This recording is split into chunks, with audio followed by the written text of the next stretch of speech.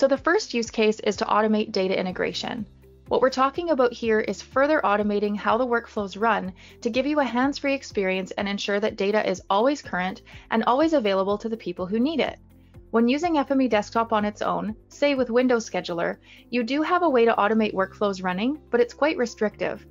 By adding FME Server to the mix, you can set up your workflows to be event-driven, which means they can run automatically when data changes, or new data becomes available, or when triggered by another event. This eliminates manual intervention, saving you and your team time and effort and freeing you up for innovation. It also removes any scheduling-based delays in data integration so that data is always current and available when, where, and how it's needed for efficient operations. Here's an example of a situation where automating data integration makes a big difference. In the city of Oshkosh, Wisconsin, the Child Abduction Response Team, called CART, wanted to enable real-time mapping and spatial data processing to help quickly deploy targeted search and rescue resources. A key component in this process is the gathering and tracking of leads, including the place last seen. When a member of the public sees something suspicious, for example, an item the child was carrying at the time, such as a backpack, they call 911 and the dispatcher enters the information into the leads tracker.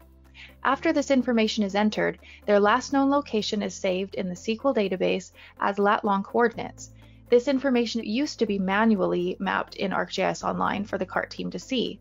To automate this, they've implemented FME to process and map incidents, leads, and assets. For example, FME connects the lead tracking SQL database to ArcGIS Online and keeps the map up to date with new information reported by the public.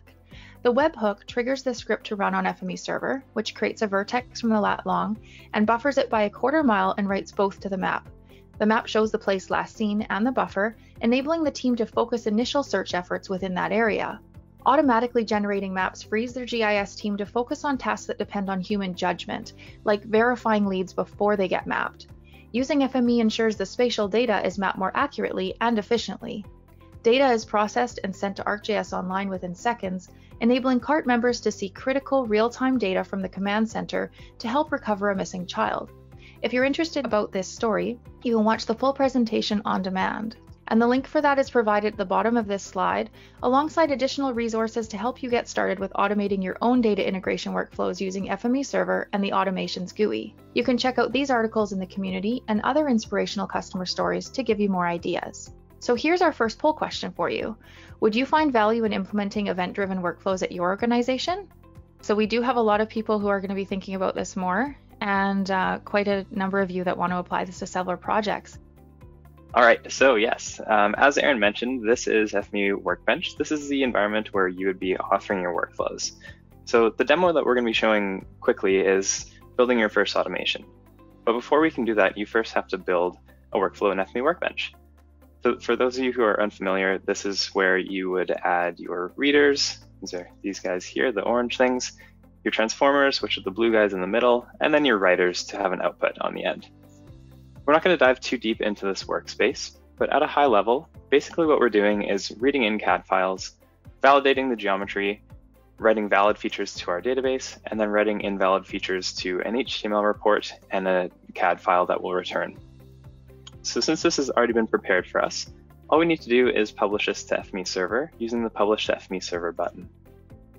From there, we just have to walk through the Publish FME Server wizard. You select your connection. If you have multiple, you can choose from between them. In this case, we're just going to the server that I already have configured, upload it to, or publish to the workspace and the repository that you choose.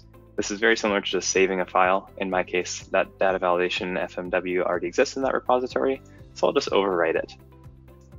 Then you can choose your FME Server services. We'll touch more on these when we look at FME Server apps. So for now, we'll just leave them as is. Once that's been published, you'll see in the translation log that you get the URL of the direct link and the FME Server. I already have this open up on this screen. So we'll open up FME Server, and this is the web UI. Now, this is just the landing page. You can run workspaces in multiple ways, including the Run Workspace page, using automations, server apps, and more. We're going to be focusing on building an automation, so let's go to the Automation Build Automations page. And you'll notice that it's very similar to Workbench, where you're welcomed with a Getting Started splash screen that tells you kind of how to get things working. What we're going to be doing in this demo is setting up a trigger to watch a directory, which is currently located on this FME server. So we'll just choose the directory modified. We'll point it to that directory, which is in data, and it's in my directory, into the submissions folder. So we'll watch this submissions folder, and we're going to watch it every 10 seconds. So every 10 seconds, we're going to check to see, has a new file been added or has a file been overwritten? So we'll go ahead and apply that. So at this point, we've prepared the automation to watch the directory. Now we'll simply add an action. And while we're at this stage, automations are very similar to the Workbench environment where you simply just drag and drop nodes and connect them with connections. Instead of having readers, transformers, and writers, we have triggers, actions, and external actions. Now, the action that we're going to perform here is run a workspace. We're simply going to point to the workspace that we just uploaded to FME Server, which is this data validation FMW. Here you can configure the parameters just like you would on any other workspace in FME Workbench. With the source Autodesk file, we're actually going to be watching that directory, so we can set it to that file that will be uploaded using this file path output key. So we'll go ahead and click apply, and you'll notice that the workspace has been successfully loaded, so we'll start the automation. First, we have to give it a name. 7 Reasons Webinar. Tags are optional. If you want to keep them organized, you can set those. So we'll go ahead and click OK.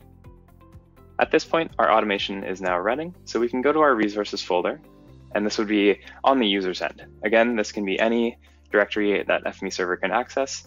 Could be a shared directory, could even be a Dropbox or an FTP site. So we'll go into the submissions folder, the source file. We'll drag in an example of a DWG file. Now I know this file has bad geometry, so this will intentionally fail in the workspace, and we'll get an output in the process folder. Again, this doesn't necessarily have to be a server or a folder on the server. This could go out to a Dropbox or an FTP, or simply just live on the server itself. So this is just going to take a couple of minutes or a couple of moments to process because we're watching every 10 seconds, and then we need a little bit of time for the workspace to actually run. So we'll hop in, and just like that, the workspace has now completed, and we'll see that there's an invalid submissions DWG, a valid submissions DWG, and a validation HTML report. We'll take a closer look at the validation HTML report when we look at server apps as well.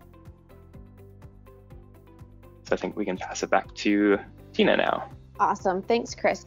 While I do that, there was a question that came in that said, can directory to, or like the directory watch trigger or automation watch an S3 bucket? S3 buckets, right on. Let's check that out.